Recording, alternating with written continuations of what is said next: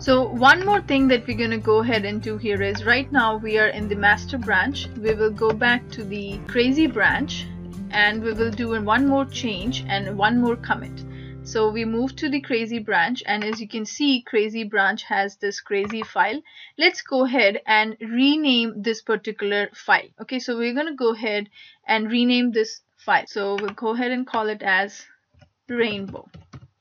This is the file we have renamed to. So now if you go back and look at the status of the repository, you will see that there is a file called, so it will understand that, okay, the crazy.html has been deleted and there is this untracked file. So instead of understanding the rename, it understood that we have deleted one file and we have created one file called rainbow.html. So now next what we're going to do is we will go ahead and remove this crazy.html. So we're going to go ahead and get rid of this, and then if you look at the status, there is only this particular file has been deleted and there is still an untracked file called rainbow.html. Now we will go ahead and add this file to the staging or create a snapshot. So we're going to go ahead and say git add, and we're going to say rainbow.html. So we're adding this particular file.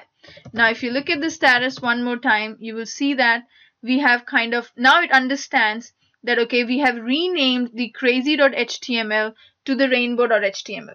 So this is what we have done. So we have renamed the crazy.html to the rainbow.html. Now we will do the last commit. We will say git commit, and the message that I want to display is, we can say we have renamed crazy.html to rainbow.html. This is what we have done. Okay, so now we have, this is our, now if I go back and if I look at my history, so we can say git log, one line, you will see since we are in the crazy, it acknowledges all the commits we did. So we did these two commits, renamed the crazy HTML to the rainbow, and we added a rainbow to the crazy HTML. So we kind of edited this file.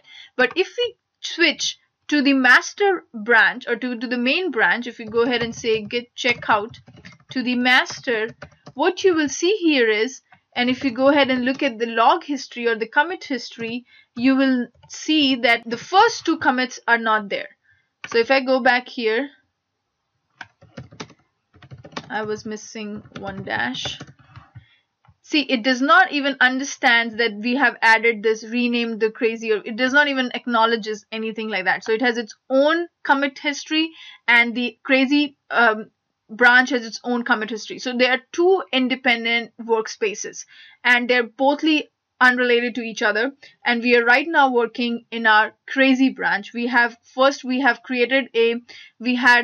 made some changes to the crazy.html, and then we did another commit where we have renamed the file from crazy.html to the rainbow.html, and now we are switching back and forth between these two branches, and I just want to show you that these two branches are totally independent of each other, and whatever you're doing it in your crazy branch does not affect anything in your master branch.